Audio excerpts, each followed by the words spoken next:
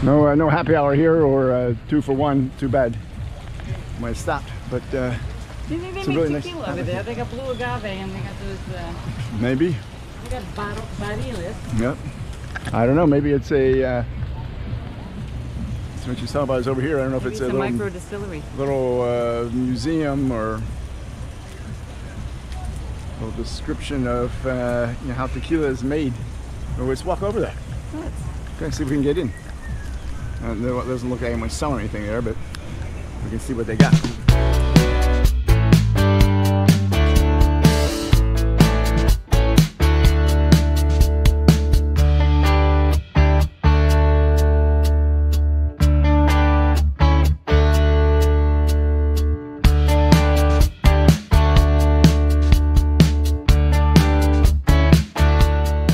They enticed us in here.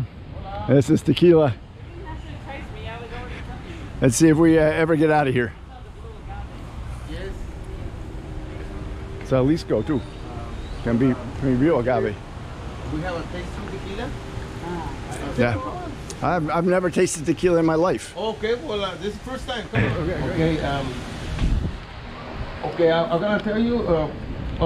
That's the blue agave. Yep. The blue agave Tequilana Weber. That's what it's called, Tequilana Weber, because the guy who discovered it, they decided to put his name at the plant. Because in Mexico, we have 150 different types of agaves. Okay, wherever you go down south or up north, you find some agaves. They get alcohol out of them. But it's not tequila. Yeah, see. Okay, tequila only from one plant, the blue agave Tequilana Weber.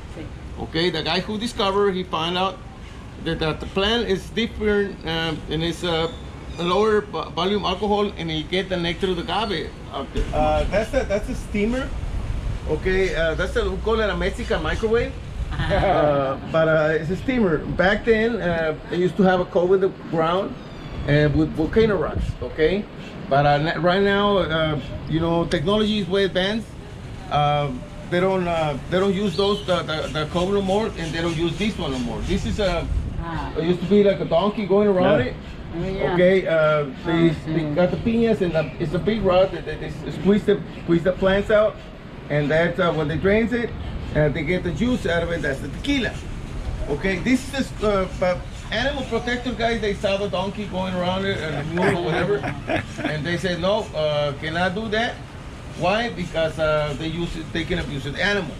So they decide to take that off, and they decide to make this is a machine. This is a squeezer.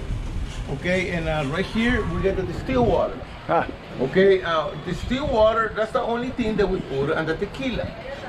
And okay, when in the fermentation process, okay, we wait 8 to 9 years for the plant to grow and be mature, so we can cut it.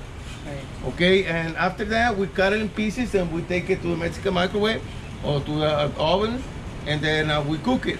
And when they cook it, throw some like a reddish melaza, and that's the nectar of the agave. The nectar of the agave is one of the best sugars for any human being in the whole world, including for diabetic people. Okay, that comes on tequila. Okay, when they, like I said, when they distill it, it gets thrown in the bucket to cool down. That's what they get the nectar of the agave, and after that they squeeze it out, the juice, and then it gets the distilled water with it, and it goes to the fermentation process. Okay, right here when they distill it, it gets the leftover, the gavasa. It's called gavasa, the leftover, and the gavasa, it gets used to make pita. They use it to make belts, pistol holders, and all that stuff. Okay, ropes. Of pita. The pita lasts you a long time, and it's very expensive. Okay, that's why they, I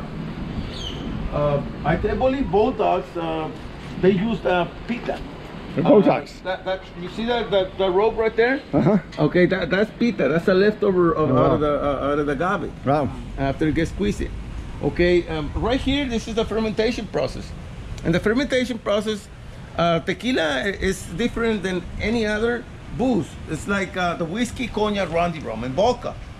Okay, those ones they get when they get in the fermentation process, it gets covered because they use sugar. It needs to be covered so it can expand, and that's what they get the alcohol out. But tequila is not. Tequila, it gets cooked by the air. Air the one who cooks it.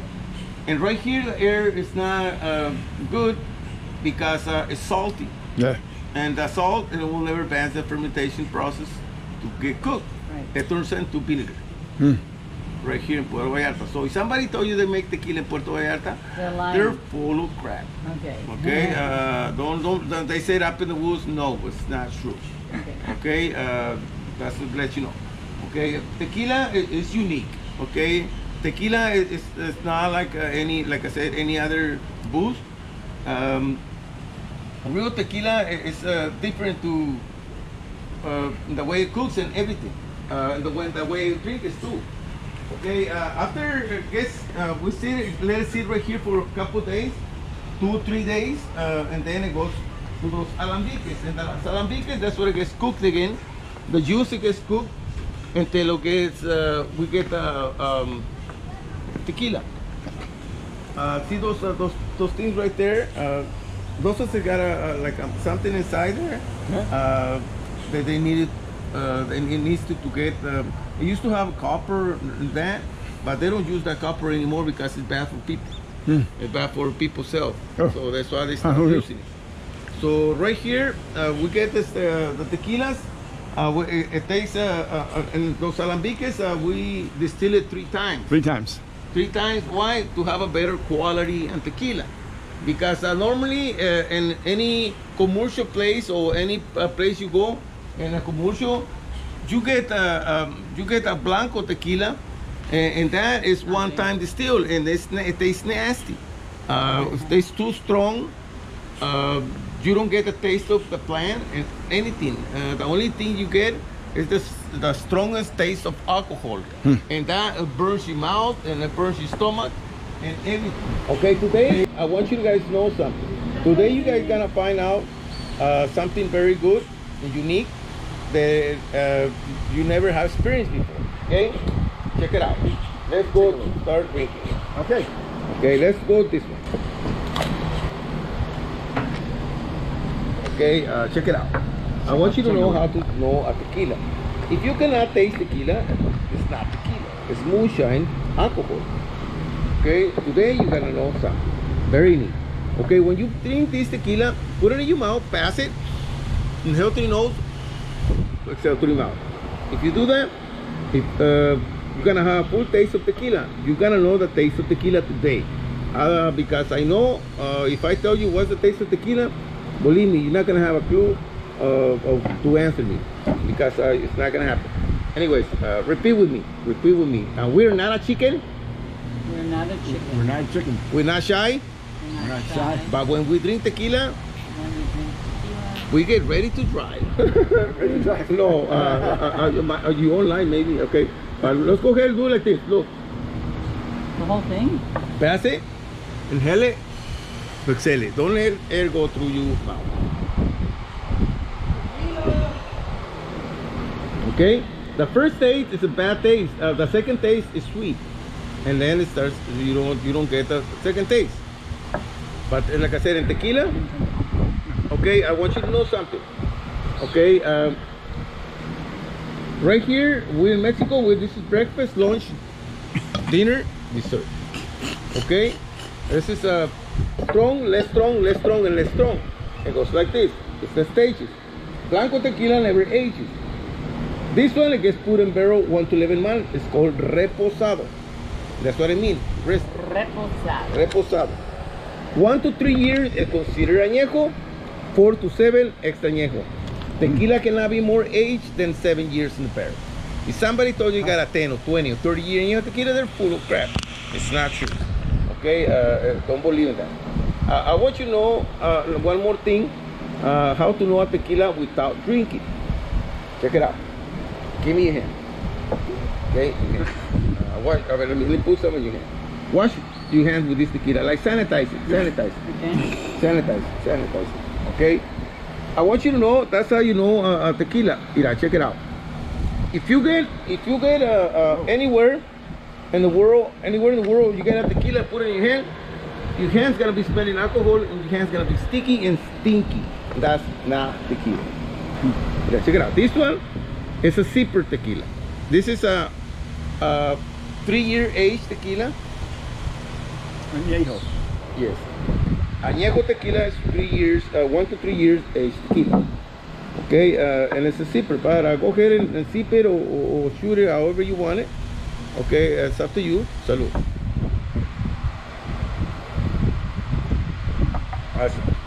Smoother. It's smooth. It's right.